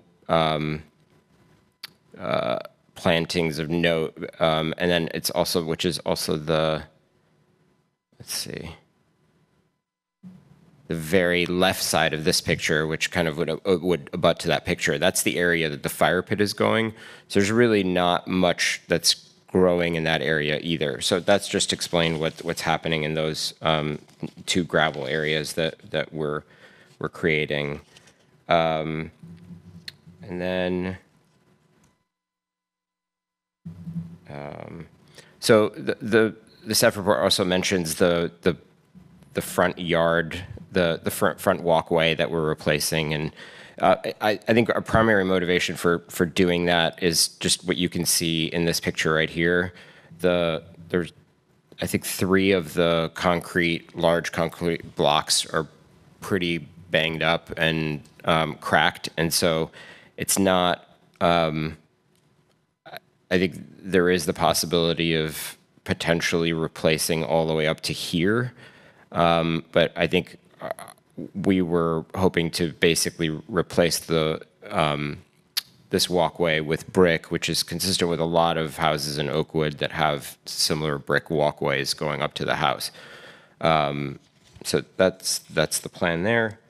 And then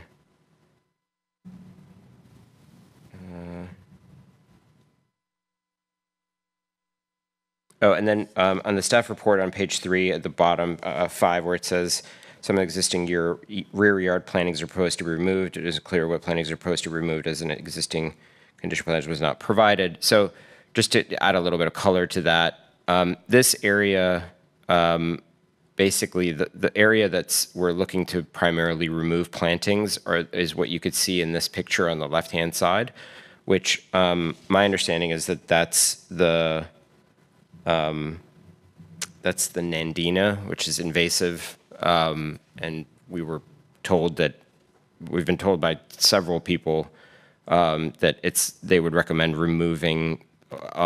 There's basically a mixture of Nandina and bamboo, and so the idea is to just take all of that out and replace it with plantings that we're hoping will basically be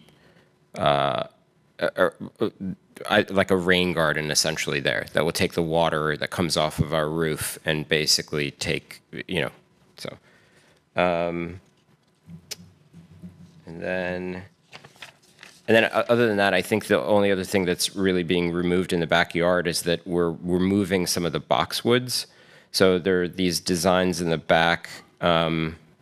These boxwoods, for instance, you can see in the front of this picture, although there's similar ones that are slightly further up in the yard, they're actually going to be moving to the front yard. So, and then, let's see. And then a couple other clarifying points. So the hammock actually is already there. We're not doing anything. It was there at the time that we bought the house, this is one of the posts you can see there. That's been there. The benches, I don't think we're doing anything permanent, so I don't think that will be an issue. Same with the planter. And we are not putting in a water feature. So I think that's one of the items that, so I guess coming to the potential conditions for for approval, the main thing I was just actually hoping to get clarification on is the 25% of the rear yard having grass lawn or other evergreen ground cover. It's a heavily tree covered area in the back, and so there's virtually no chance of any grass growing there. And there's a lot of green back there, so that's the only condition. I'm kind of, it's a pretty large backyard, and I'm a little bit concerned about what 25% of that would mean. So that's one concern that I had. And then in terms of the front plantings, there was the concern that was raised about having I know the plan called for these hydrangea arborescens, and I think the question / concern I had is from what I understand, the sort of height range for those is 3 to 5 feet, and the mature height not being greater than 42 feet. I'm not sure what that means when the plant's range is kind of 3 to 5 feet. So that's another question / concern that I had. And then otherwise, I think we're and then another question for keyed planting plan, identifying mature heights and ground cover. I was wondering if that's both for the rear yard and the front, because that would just be a lot more work if it included the rear. And in terms of woodshed, we're happy to provide that. I don't think we have a plan for that yet. And as I noted, there's no water feature. So that's all I've got. Thank you. Are there any members of the public who wish to provide comment on the case? All right, seeing none, we'll proceed with committee questions.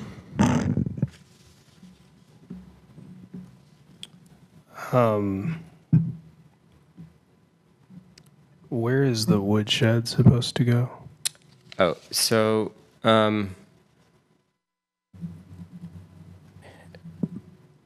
it's supposed to be along the east side of the rear property. I don't know if you guys were able to get this, but yeah, so if you were to look at this, it's on the east side, about midway towards the back. It's like right here.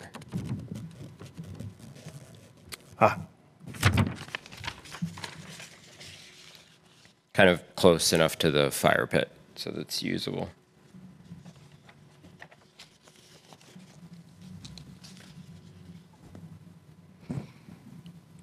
Jordan, did that answer your question? Do you see it?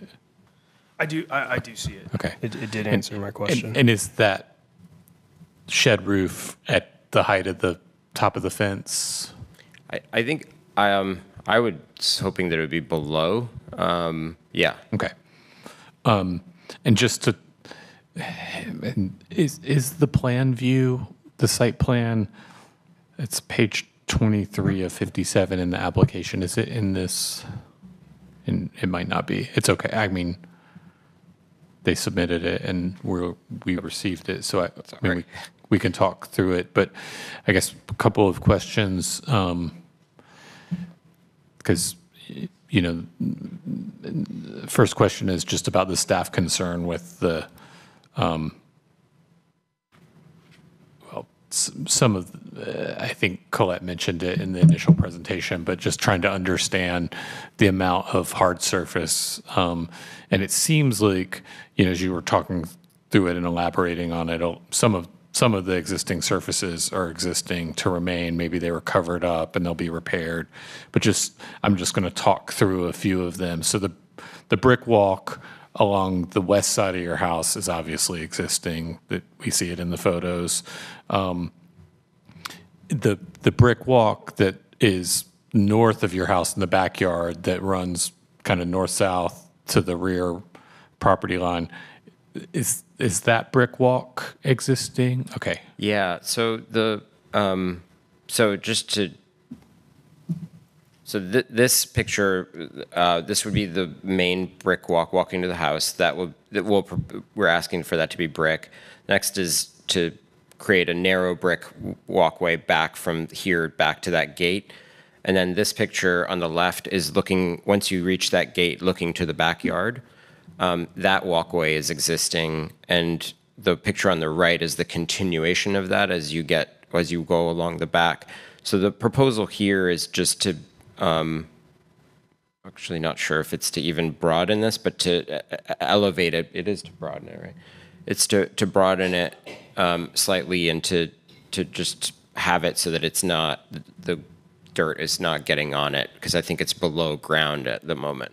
Okay. And then all the way back, the plan is to just keep basically the existing path, but just broaden it and have it be level so it's usable. And the one exception is the area that you see right here that I'm circling with the mouse. Yep. That is going to be expanded a little bit so that it's kind of like, so when you come off of the deck here, that area, like basically where I'm circling here and to the shed, it will be a patio area. Okay. And when you say broaden it, you're meaning make it wider. Wider. Okay. Yes. And are there any areas that are brick or gravel today that you're taking away?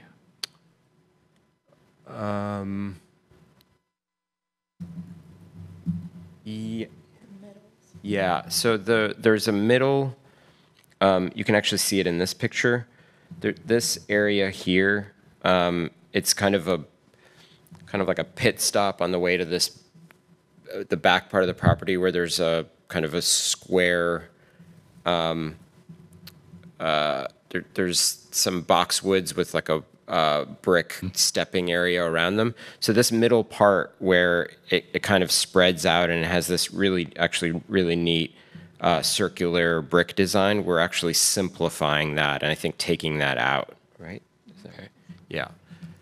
Yeah, because, and the reason I'm asking is there was I appreciate you going through all the staff concerns and addressing pretty much all of them, but they on I believe it's page 3 of 5, staff concern number 2, built area to open space not provided, which we do typically see in applications, especially probably more relevant when you're adding considerably onto a house, and enlarging it. We're in a little bit of a different circumstance with your project, but that's why I'm asking questions about the impervious surface. But, staff did include the note that design guidelines refer to not substantially increasing the original built area to open space. So we'll probably talk about that a little bit, but that's why I'm asking. And then, so question about the water feature, is that just existing to remain and it will be repaired, or you all abandon it, or it'll be updated? So the proposal was to eliminate this water feature and to potentially add a new one. We're not adding a new one, and the proposal remains to remove this because it's non-functioning and it's basically a mosquito nightmare in the back. Okay. That's helpful to know. It's a little, there's a lot of plant material and just material in general proposed on the site plan, which is the main thing I'm referring to. And so that's helpful. Thank you. Sure.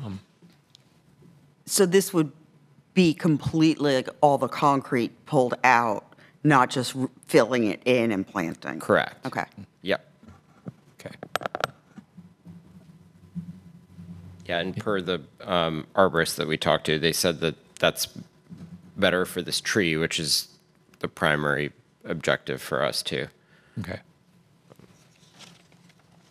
Any other questions? Yeah, I heard you say it, but I just want to confirm, or I think I heard.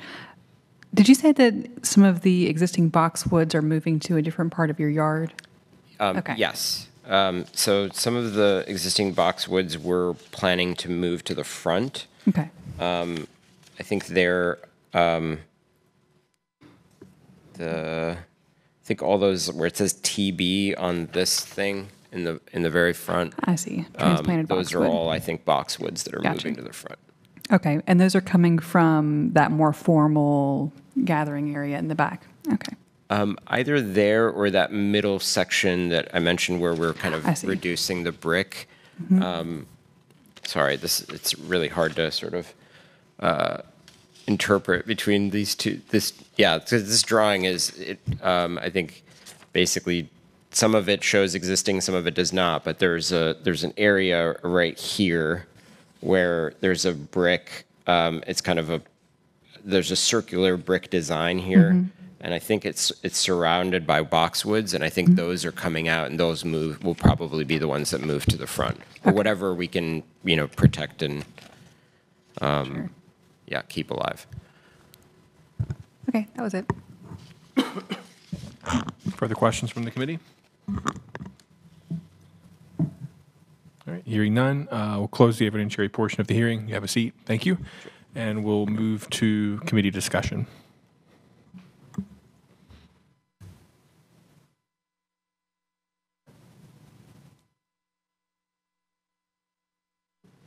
Seems like a nice proposal. I think we had a lot of questions just mainly from not having the evidence of a new and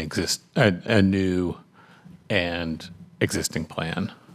But I feel comfortable with what's proposed, generally speaking. I agree. I guess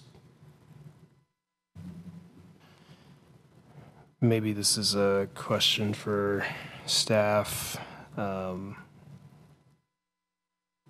How do we address the built area to open space calculation or the lack thereof? Is that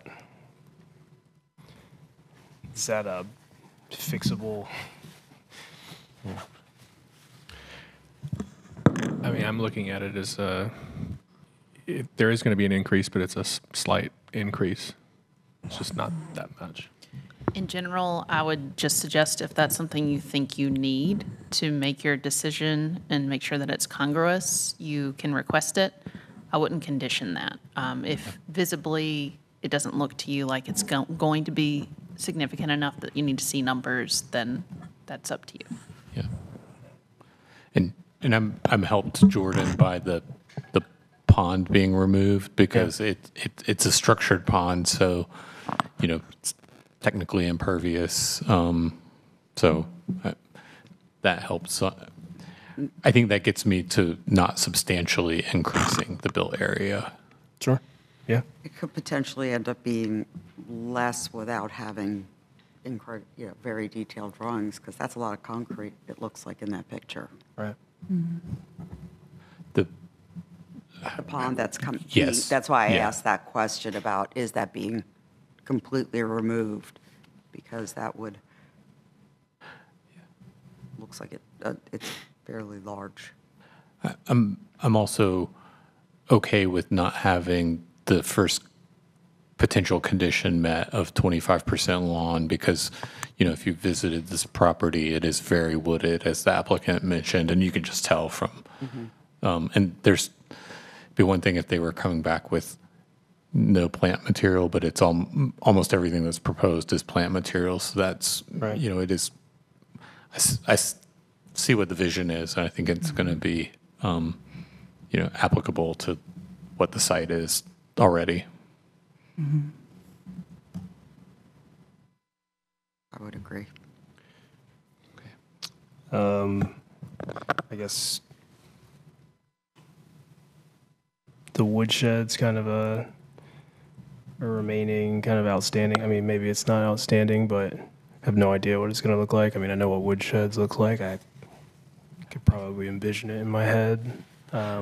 Imagining a little bit of a lean-to, but not inherently part of the fence itself, even if it's scabbed onto the fence. I mean, I guess where I'm going with it, Jordan, if it's lower than the fence height and it's scabbed onto it, it could later be removed. And, it's barely a structure. And serves a, functional purpose to the yard and unlikely to be visible by anyone other than those within the interior of the backyard. So Yeah.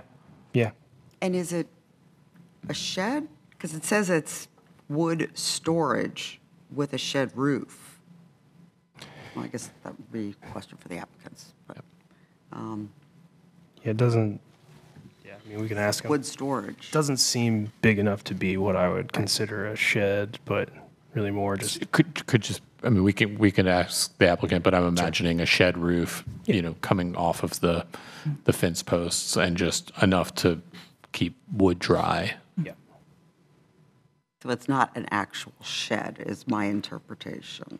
Shed roof to me implies that it's just Right. like A a roof, singular not- direction. Yeah. Yeah, that was also what I was interpreting it as.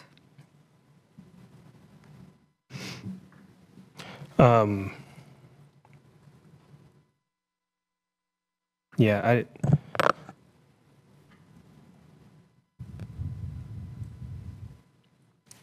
it seems reasonable. It seems congruous. We don't get a lot of purely landscape applications, so